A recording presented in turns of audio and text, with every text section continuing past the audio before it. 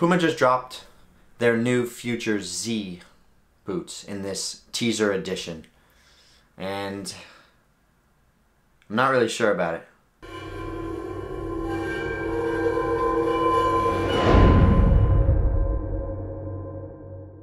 What's going on, guys? Mike McIntyre here from All Things Sports, back with a brand new video. Thank you for stopping by as always. Before we begin, you know what I'm about to say. Please hit that subscribe button. There's a lot of you here that have seen my videos. Hit the subscribe button because I've got a lot of great content coming, so please support the channel and let's get into the video. Puma just announced the drop of this new Puma Future Z edition, or Z edition depending on how you say it, in this teaser release colorway. The first thing I need to say is I'm a huge fan of the Puma Future, specifically the latest iterations, the Puma Future 5.1 and the Puma Future technically 6.1, but it's no different than the 5.1. I own and absolutely love the Puma Future 5.1.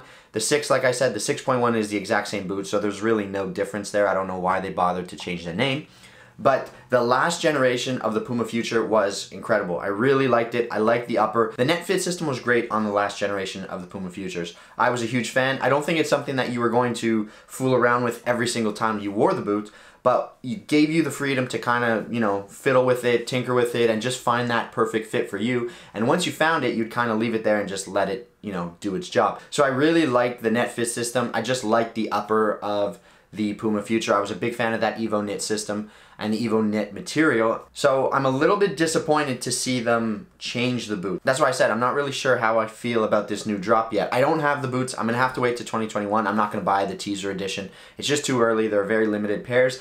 And from what I've read, it's actually not even finished. There is a little bit of a texture thing that they're gonna do on the forefoot area of the upper of the boot on the actual release in early 2021. So we'll see what that brings in 2021, but I just wanted to talk about the announcement because it's a boot that is one of my favorites, the Puma Future. I really like it, and like I said, the last generation was really, really good. So when I saw this, I really wasn't sure what to think. I'm a little bit on the fence. I'm almost disappointed because I don't know if I like the way these things look. Again, I'm judging them very, very early. I'm judging them based on what I've seen, what I've read, and the announcement that was leaked today.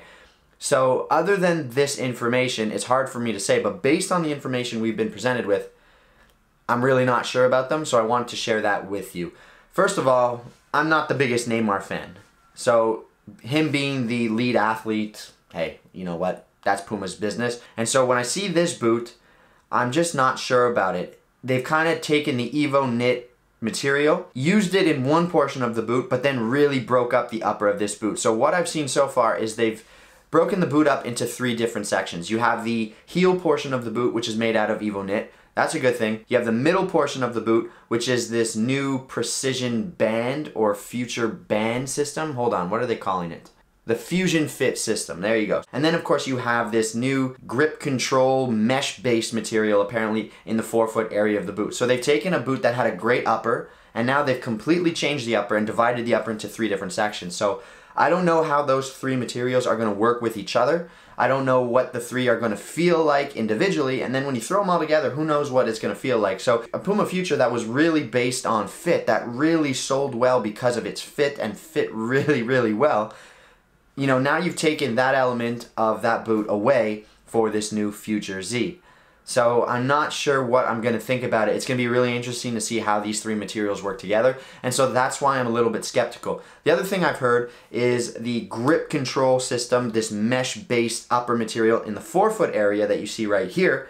Apparently, it's kind of smooth and silky and almost slippery. So apparently that's something that's already been announced to change for the actual release in 2021 based on some of the things that Unisport has presented. So apparently they're going to put a little bit more of a grip texture in that forefoot area to give you this, you know, a little bit more texture on the ball, a little bit of a better feel on the ball from the initial feedback. So I don't know. I'm just not sure about this new upper material. Like I said, the Puma Future was, its selling point was its fit. Its upper, its Evo knit upper, and the way the thing fit around your foot. Now you've taken that upper, divided it up into 3 different materials. Who knows how those 3 materials are going to work together. So I'm just not sure about it. The positive thing is the sole plate actually looks pretty cool. We haven't had a sole plate change in a while. I like the sole plate. I don't know if you needed to change it, but I'm a fan of seeing different ideas in sole plate. So this one looks pretty good. So I'm just very curious to see how this upper is, and I'm really not too sure about it. Of course, we're gonna have to see. Some of you might be like, oh, you're judging this boot too soon. And I probably am. Again, I don't have it in hand. I don't have it on feet. But from what I've seen, from what I've read, I don't know. I'm really on the fence about it, and I just thought I'd share my first impressions of the Puma Future Z to let you guys know what I think is coming and what I'm a little skeptical about. The only thing I will say is if that mesh forefoot area is similar to the Evo Power Vigors, those were fantastic. Arguably better than the Puma Futures. I think if I had to pick my favorite Puma boot ever, it would be the Puma Evo Power Vigors, and then just behind it, not by much, would be the Puma Future 5.1/6.1 because it's the same boot. So if they could take that upper material, again, the Vigor was made out of a mesh-based upper. If you could take that mesh-based upper in the forefoot and make it kind of feel like the Puma Evo Power Vigor, and then have the Evo knit from the Puma Future, and you can combine that in a way that's exceptional, you might actually have the best boot. That's the thing I'm kind of crossing my fingers for and hoping to see. So if they can do that, I think it'll be a great boot. But from what I've seen so far, taking away the net fit system, having less Evo knit on the boot, 3 different materials, I'm just not sure how that upper is going to come together. I just wanted to give you my first impressions. I'll let you know what we've kind of heard from this new drop. And that's it for today's video. Let me know what you guys think. I'm very curious. This is a discussion. Leave your comments down below. I always get an answer out to you. Please smash this video with a like. It always helps the video and the channel out. And last but not least, please hit that subscribe button, and I'll catch you guys in the next video. Mike McIntyre, All Things Sports. I'm signing off for now. Take care, and